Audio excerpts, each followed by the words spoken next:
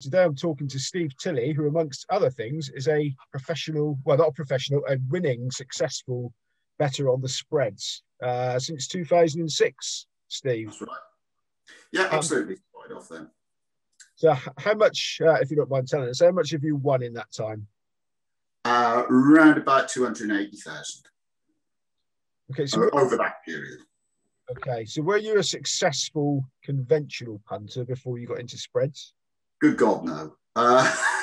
No, I wasn't very good at it. I'm one of these people who I could make a bit of money, but it would be on odd bets rather than on anything serious and systematic. Every time I tried to be serious and systematic, I was no good at it.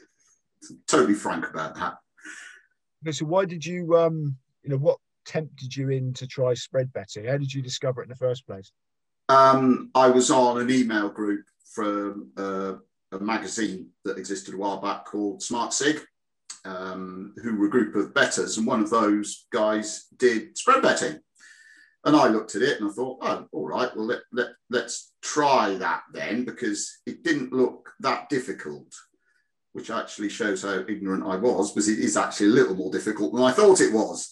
But I was very lucky at the start. I had a couple of reasonably good starts to it, and it went actually quite well. So I just sort of carried on, really. Okay, so you said you had a lucky start. I mean, when did you actually have a winning year the first year you did it? No, not in total, but I had enough strikes in there to make me think, well, actually, if I was halfway sensible and thought about this, I'd actually get a little bit farther. It was really helpful at the time that the spread betting firms had an introduction that you had a stop loss on your bets, so that if you were a new bettor, you were limited on how much you could lose, which when you start off was really helpful. But again, I started off on little stakes when I started and just played with it and worked my way through. So would you say that you had a costly apprenticeship? Not a costly one. The costly bits, funnily enough, have come later when I've actually tried betting with bigger stakes. That's when you start to realise that you need to think about things really carefully.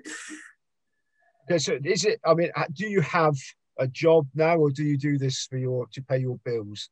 I was previous to this. I was an optician, and I worked full time at that. And this provided a very useful one. You can see the amount, sort of side stream of money, which I used. Whoops, blurred there. Side stream of money, which I used.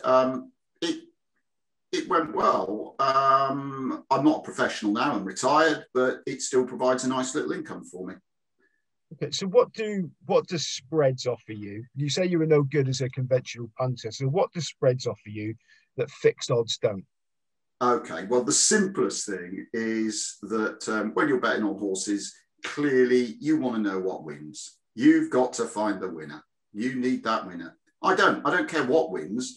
I'm just interested how far it wins by, or I'm interested in what price it is, whether it's a long-priced horse or a short-priced horse.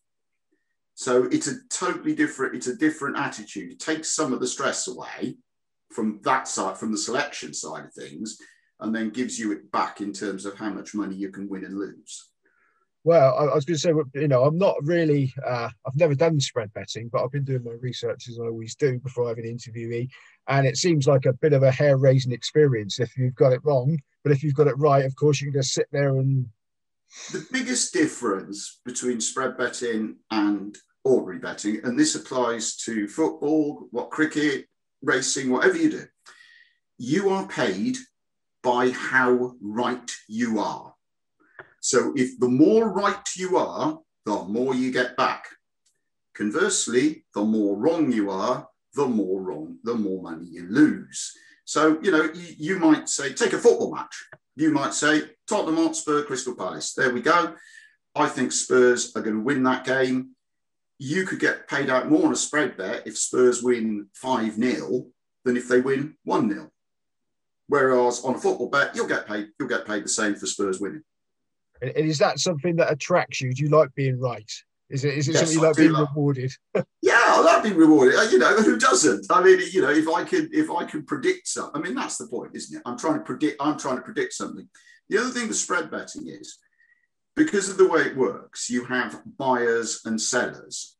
I am competing not necessarily against the spread firm, but against the other people on the other side. So I might say, right, winning distances today at Lingfield are going to be quite short. But there's some other bloke somewhere else in the country who's saying, look at them runners at Willingfield. They're going to be long winning distances today. And he's going to go for buying. I'm going to go for selling. Happy days. I take his money if I'm right. He takes my money if I'm wrong. Okay, now sorry to interrupt, to be as successful as you have been, and I don't think anybody can sniff at 280,000 over those years, do you specialise in anything, or are you a jack of all trades? I specialise. I specialise in the 98% of my bets are horse race SPs. I'll explain that a bit later on what it is. Horse race winning distances, horse race second to third distances, which they offer, which is quite a good one. And those are the main ones. I also do long-term football bets. That they provide quite a useful thing, but they're long-term bets over a season rather than as a one-off on a game. Okay, so you're making it sound fairly simple, but how much work would go into a potential bet before you actually strike that bet? And do you even call them bets? Yeah, you can call them trades or bets. I'm happy. I'd be happy either way. I regard them as bets because that's how I was brought up. But they're trades, effectively. In terms of working it, so what I would do in a day. So what I have done today, this morning, because you're interrupting me right in the middle of this. Sorry about that. So in the morning, fill in the race details into a spreadsheet. So you're looking at the race. How far is it? What course is it at? How many runners does it have? Then when you've set all that up, so you've got the meeting there, you then look at the races. I use Proform. There are other, obviously, racing databases available. I get on well with Proform. It works well for me. And you can look at the races. You try and get an idea of the shape of the race. Is this likely to be won by something bolted away, or is it likely to be a close race tactical affair? What's the going like? All these things, you try and put them all together and try and get a picture of what's going on. Plus, you've also got a historical database of what's happened there previously that you bring into play as well. Put all those. Yes. Carry on, Steve. Sorry. Put all those things together, and then what you try and do is make up a quote yourself. So you try and get an idea. Say I was doing SPs today at Leicester. Leicester's racing today, SPs at Leicester. I've worked out that my estimate of the winning SPs at Leicester today is 32. Okay, so I've worked that out. I then go and look at the spread firms who are just about putting their prices up now and have a look. So if the spread betting firms are offering me to sell that at 34, then that's a good bet for me. I would sell because I think it's going to be 32. They think it's going to be 34. I'm going to sell. So I would go down. If they were offering it at, say, 25 to buy, well, 32, 25, yeah, that's going to be a buy. So I need to know. So my first thing is to get a value of what I think it's going to be, then see what the spread bet firms do. Sometimes I can go a whole day without a trade because the prices I work out and the prices they put up are the same pretty much. Now your past results that you're looking at, do you take them on face value, or do you go deeper? For example, if at Leicester today in previous years, you know, that the average was on there 30 odd lengths, and then do you look into it to see if anything's fallen at the last when it was clear, or any anomalies? Do you sort of go that deep? I find generally that doesn't actually help me. I've looked at this because I used to flag meetings where I'd watched it or looked at it and seen that something had happened and, oh, look, yeah, that should have been closer, but for, or that should have been further apart, but for. But when I then went back over that and tried to put those in, didn't actually provide me with any extra real help. It wasn't showing me a great key to things. But it might show a key to someone else. I'm not that great at race reading. There are guys out there who are far better at me at reading races, and they could perhaps extract more from that. Okay, so this is a question I've got in my mind here. Everybody's looking at the same figures. So the guys that are creating the spreads in the first place are looking at the same figures as you. They've all got the same historical document. So what gives you the edge over them? Two things. Firstly, I think I've got the right mix of things to put together, which they don't necessarily have. And also I can spend a little bit more time on it than they can.